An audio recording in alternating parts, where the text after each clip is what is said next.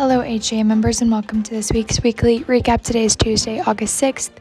Happening this week on Wednesday, the new supplier orientation via Zoom starts at 10 a.m. followed by the Ambassador One Society meeting starting at 3:30 p.m. at Kirby Ice House. And on Thursday, August 8th, the Summer Business Exchange starts at 8 a.m.